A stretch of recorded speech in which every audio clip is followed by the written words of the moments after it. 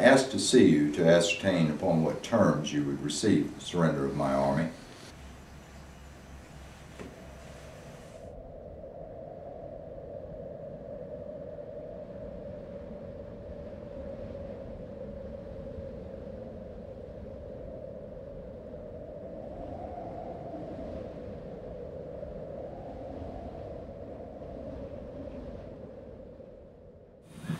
I've been advised of the situation, and I will be back with him within a half an hour. And that's it. Yes, sir.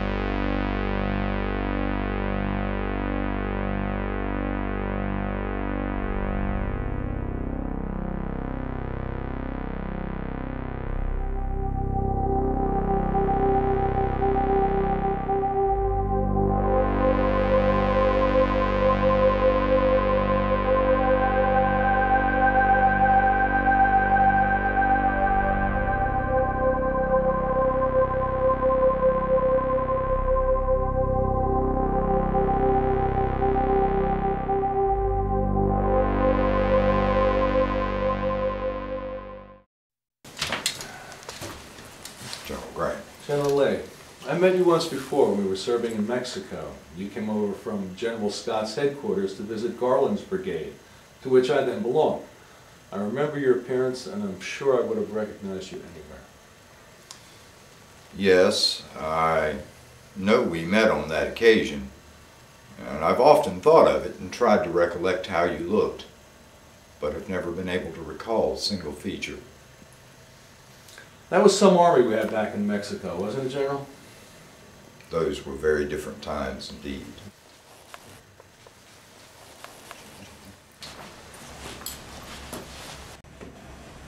I suppose, General Grant, the object of our present meeting is fully understood. I asked to see you to ascertain upon what terms you would receive the surrender of my army.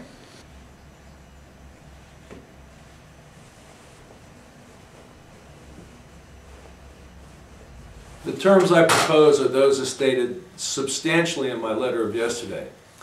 That is, the officers and men to be paroled and disqualified from taking up arms again until properly exchanged. The arms, ammunition, and supplies will be given up as captured property. Those are about the conditions I expected would be proposed. Yes, I think our correspondence of the last few days has indicated pretty clearly the action to be taken at our meeting today. And I hope that it leads to a general suspension of hostilities and may be the means to prevent any further loss of life. I suppose, General Grant, we have both carefully considered the proper steps to be taken and would suggest you commit to writing the terms which you have proposed. I'll write them out.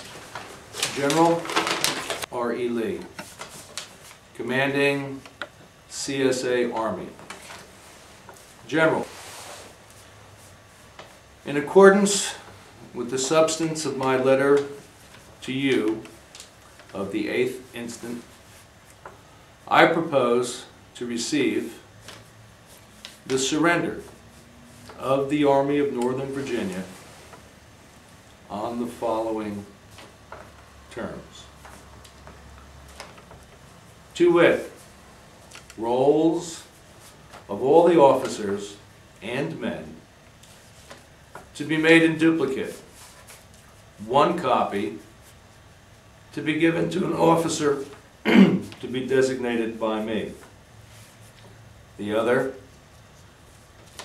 to be retained by such officer or officers as you may designate. The officers to give their individual paroles not to take up arms against the government of the United States until properly exchanged, and each company or regimental commander to sign a like parole for the men of his command. The arms, artillery, and public property are to be parked and stacked and turned over to the officers appointed by me to receive them.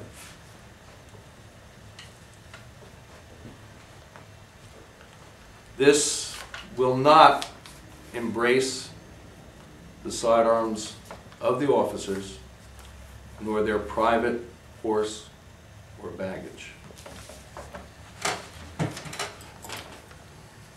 This done, officers and men will be allowed to return to their homes, not to be disturbed by the United States authority, so long as they observe their paroles and the laws in force where they may reside. Very respectfully, U.S. Grant, Lieutenant General.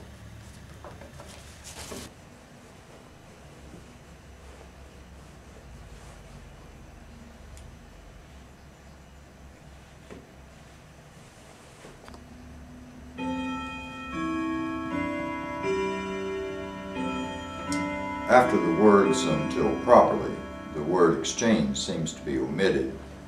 You doubtless intended to use the word. Yes, I thought I had put in the word exchanged. I presumed it had been omitted inadvertently. And with your permission, I will mark where it should be inserted. Certainly.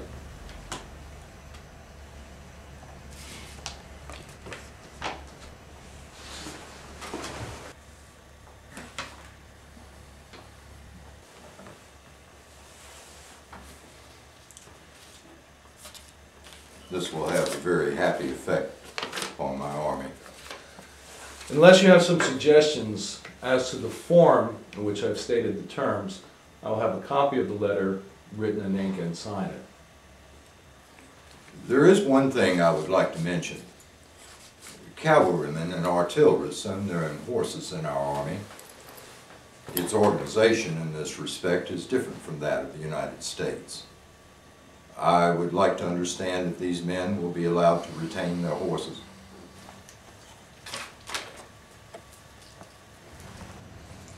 No, you'll see the terms as written do not allow it. Only the officers may keep their private property. No, I see the terms do not allow it. That is clear. I won't change the terms as they're now written. However, I will instruct the officers that I appoint to take the paroles to allow any man who claims to own a horse or mule to take that animal with them to work their little farms. This will have the best possible effect upon the men. It will be very gratifying and do much towards conciliating our people. I have 1,000 or more of your men as prisoners, General Grant. Some of them officers whom we have required to march along with us for several days. I would like to send them into your lines as soon as it can be arranged, for I have no provisions for them. I indeed have nothing for my own men. They have been living for the past few days principally upon parched corn. I'm sorry, but we have no forage for the animals. In fact, we've had to rely on the countryside for our own supply of forage.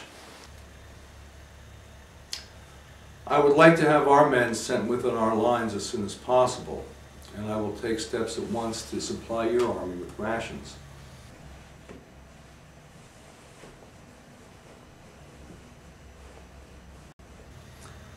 Of about how many men does your present command consist of? Indeed, I cannot say. My losses in killed and wounded have been exceedingly heavy. And besides, there have been many stragglers and some deserters. My own public reports and letters, and indeed my private letters, had to be destroyed on the march to prevent them from falling into the hands of your people. Many companies are entirely without officers, and I have not seen any returns for several days, so I have no means to ascertain our present strength. Suppose I send over 25,000 rations. Do you think that will be sufficient? I think that will be ample, and it will be a great relief, I assure you. I would like to know that General Meade will be notified of the surrender so that firing might not break out. To save time, I'll send 2 messengers through your lines to General Meade's headquarters. Very well.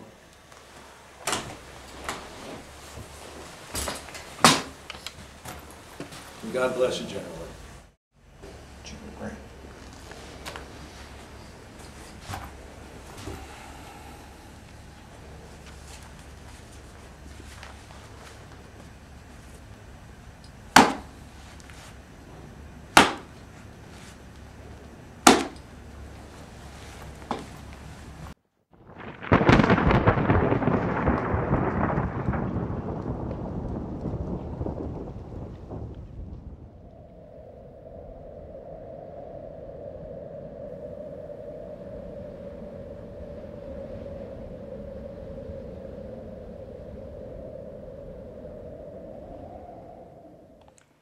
General Order Number 9, Headquarters, Army of Northern Virginia, April 10, 1865.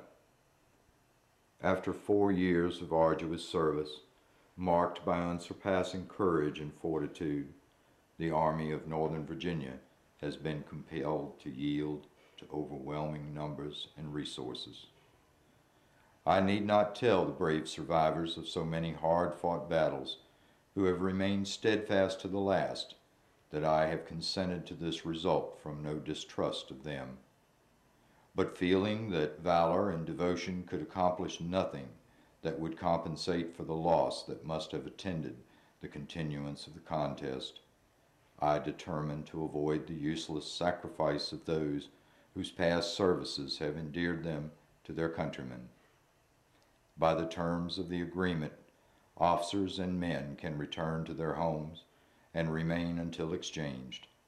You will take with you the satisfaction that proceeds from the consciousness of duty faithfully performed, and I earnestly pray that a merciful God will extend to you his blessing and protection. With an increasing admiration of your constancy and devotion to your country, and a grateful remembrance of your kind and generous considerations of myself, I bid you all an affectionate farewell. R. E. Lee, General.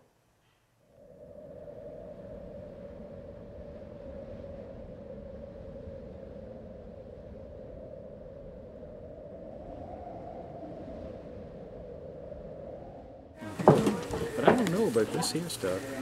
Yeah. Different. Some bread. It looks good. Where do you get your shoes? When do you get your shoes? Well, I got a good pair here. I think they'll get me back to North Carolina. You think so? I think so. What part of North Carolina? Well, down in the southern part of the state. Down next to South Carolina. That's quite a hoof from here. A ways to go. But What is that? Coffee. Coffee? Oh. Coffee and sugar mix.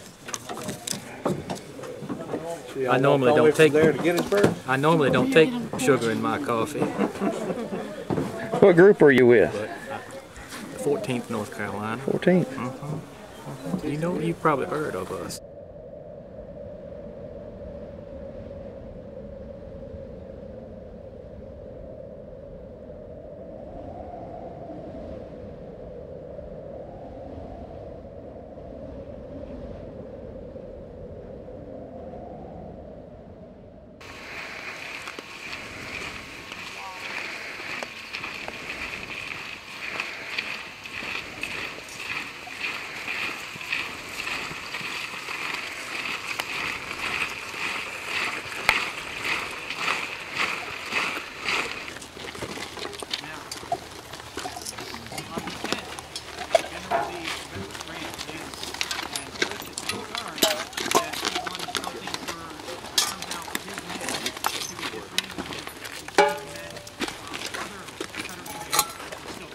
Keep your canteens, haversacks, and bedrolls. Grant then called General Gordon over and told him of these predicaments.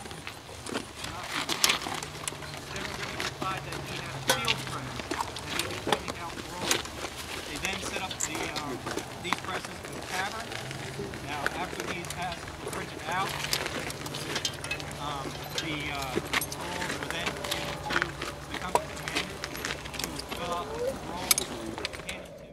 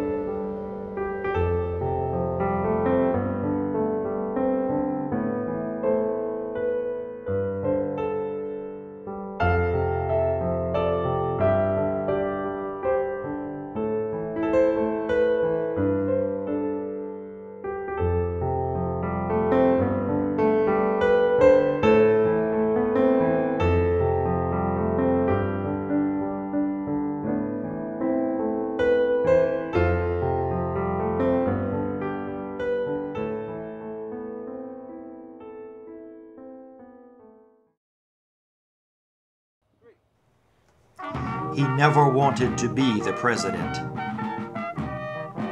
He successfully defended his nation for 4 long and bloody years, while 700,000 soldiers and civilians lost their lives in a great and tragic civil war. He wanted to emancipate all the black slaves in the South with compensation to their owners and complete the process he himself had started towards racial equality in this country. He fought his entire life to preserving the Union of States and to defending the Constitution set forth by the Founding Fathers. He was attacked by traitors from other states, men who declared open rebellion against the nation and sought to forever divide the states north and south, men who invaded his capital and sought to murder him in cold blood, men who were only interested in money. He was one of the greatest presidents this nation has ever had. His suffering is legend, and his character unwavering. Abraham Lincoln was not his name.